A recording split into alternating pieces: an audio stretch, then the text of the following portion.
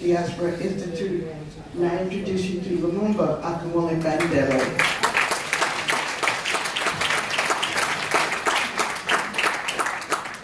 Good evening. Good evening. Peace. It's really good to see you all. It's good to be back here on campus. I want to, first of all, thank you. Thank you, thank you, thank you for what you did, 69.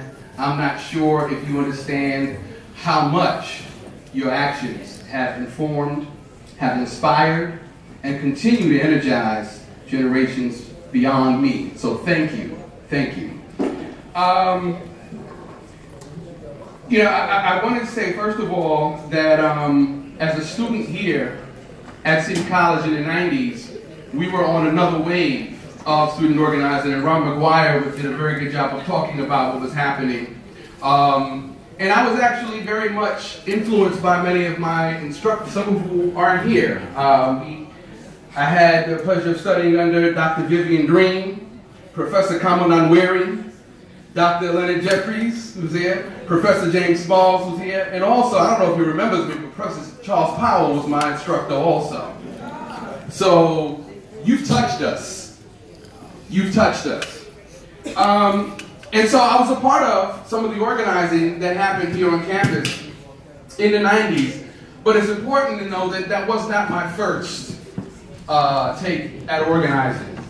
As was said, I come out of a historic Brooklyn-based organization called the East. Many of you may be familiar with the East, and some of us in here are East family members. This year is also the 50th anniversary of the founding of the East. So I'm going to ask the East family members that are here to please stand. I will call you out. From Pia, she just stepped out. My children are here, but yes. And so many of you are familiar with some of the work of the East, and so I come out of that. I'm a product of the East. One of the things the East created was a school called Uhuru Sasa Shule, Swahili for Freedom Now School. This is my classmate over here. We went to that school. I went to it from birth till about 9 and 10 years old. Every day at Uhuru Sasa Shule, we did a pledge where we pledged our life to the Black Liberation Movement. I want you to understand what that prepares you for. From birth till I was about 10 years old, I pledged to contribute to the Black Liberation Movement. We sung freedom songs in the morning when we got there and when we left at the end of the day. I want you to understand the kind of institutions that were created and the impact that they had. So when I left Uhuru Sasa, I went to the New York City Department, as they say, of Miseducation. My first act as a 5th grader at the public school 44 in Central Brooklyn was to correct my teacher who, and I came into school right during the Black History Month. And here's this young brother from Uhuru Sasa Shule coming into public school, and this white woman from Long Island is going to teach me Black history. And so, of course, her discussion was limited to, you can name them, Dr. King, you had Frederick Douglass, and she ended up throwing Abraham Lincoln in there too. And so when I raised my hand and said, well, what about all of the other Black leaders? And I started naming some of those names, she said, I have no idea what you're talking about. This is who was instructing us. These are the people that were instructing us, so I had to bring my father in. I moved on and went to Martin Luther King High School, where we organized and we were able to successfully remove the Air Force ROTC out of a school named after the King of Peace. We were able to successfully establish a Black Studies class. Imagine that. Martin Luther King High School did not have a Black Studies class. So we were able to establish that. So I want to share a few things before I leave. First, to those of you who were part of the takeover, again, thank you. But as has been said over and over again, the conditions that gave birth to the reason you occupied this building exist today. The reasons that gave birth to the reason that you occupied this building exist today. And so we ask you not to retire or move on. In fact, we ask that you share your information. I'm glad to hear that there's a documentary that's being created. Very important. Young people all over this country need to hear this. Second, I ask that you hold on. Hold on to the principles that guided your work, the principles of empowerment, and recognize that a shift occurred in 2014 in this country. Young people from all over this country took to the streets after the killing of Eric Garner and after the killing of Michael Brown, and I saw courage, creativity, and commitment. And so I actually want to push back on some of the things that were said earlier. I travel across this country as part of my job to organize people across this country. And I've seen courage and commitment and creativity in some of these people that I need to make sure you know exists. They're not sitting on their behinds not doing anything. They're not detached. So I want to be very clear about that. Some of the critiques that they were forced to have when these uprisings occurred was that these young people are not organized. These young people have no leadership. They have no demands or agenda. Some of the faith-based people even said they have no spiritual grounding or direction. All of that was false. What else, other than spirit, can have unarmed young people stand in front of tanks day in and day out for months? What else other than spirit can have young people challenge a militarized police force who are shooting live rounds at them and come back the next day? What else other than spirit does that? So I want to really be clear that we need to change what we think spirit is, because I've seen spirit.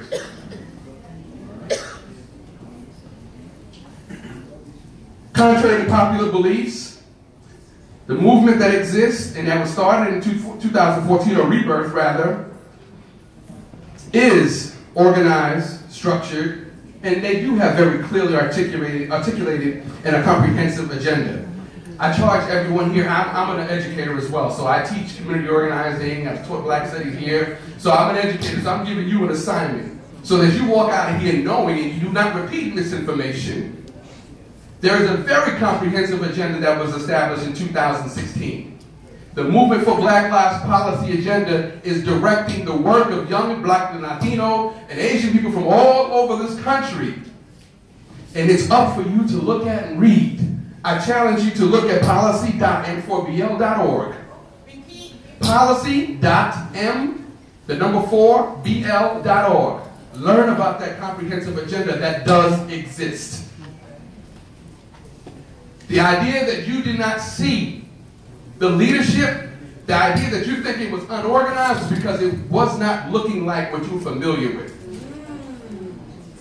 It was not what you were familiar with. When I went to Ferguson, the leadership that I saw were young women, students, LGBT people, gay folks. It was homeless people. It wasn't what you were used to seeing.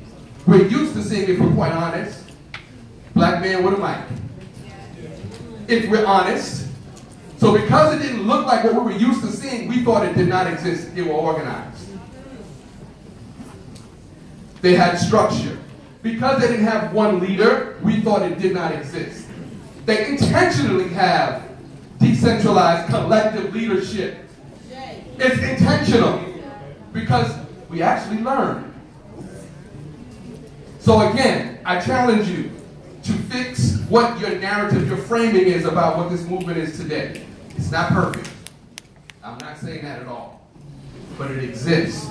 There are young people who put their lives on the line all across this country. And I want you to know that. I want you to know that. It's absolutely important. Third, those of you who occupy professional positions in higher ed, I ask that you continue to look at yourself in the mirror. I ask that you make sure that you are showing up as a student-centered professional. I ask that you make sure you do not turn into the professors that you were complaining about 50 years ago. If you're an administrator, I ask that you make sure you do not become or reflect that of the administration that you were fighting 50 years ago. Continue to look at yourself in the mirror. I'm a British. I consider myself to be a bridge. I come out of the Black Power movement. So I'm in this I'm not a young person, right? But I'm in a space where I understand what it was like. I know the stories. I was actually in the rooms when the meetings were happening. I was there. My childhood was not like a regular childhood. I didn't go to baseball games with my father. Some of you may remember I was actually at my father's side during demonstrations, during rallies, during takeovers, all of that. That was my childhood. So I know much of what it is we're talking about, but I also know what exists today. So I want to make sure that I connect both of those, because young folks actually, sometimes, and y'all were there, think they know it all. And if you're quite honest, when y'all were doing this, y'all thought you knew it all too. Right? Yes. But I consider myself a bridge, and my task that I greatly embrace really is to make sure that young folks know. Lastly, to the current students that are in the room, we appreciate you. We need you. Know that this is a marathon and not a sprint. As a child growing up in the movement, commitment to struggle was exemplified by sacrifice. Sacrificing your time, your family, and your health. We learned the hard way, but that's not sustainable, and it's not the right way.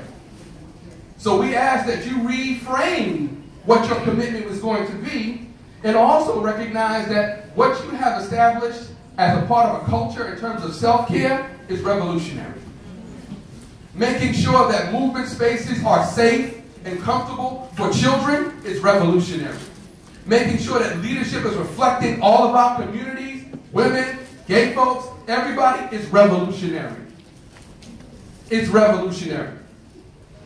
We have to take care of our health. We have to take care of ourselves. Just earlier this week, we buried one of my mentors and a man who participated in Student Takeover at Amherst, Baba Stan Kennard. Some of you may know his work as the founder of the Carter G. Woodson Center for Cultural Literacy in Brownsville. Baba Stan passed away. But he is part of a long list of mentors that I have studied under who worked themselves to an early grave. Baba G2 Wayusi, yes. Safia Bukhari, Richie Perez, Chokwe Lumumba. I can go on and on and on. We have to change the culture of how we organize. It is a marathon and not a sprint.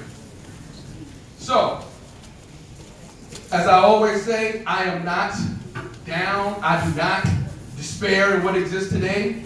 As I travel from Ferguson to Baltimore to Chicago, all over, I am inspired. And I want you to know that sincerely and genuinely. I am absolutely inspired, and I have no doubt in my mind, none whatsoever, that victory is certain. But victory is certain if we make it certain. And it requires us to do what you all have done and what we must continue to do. And that is organize, organize, and organize. Thank you so much.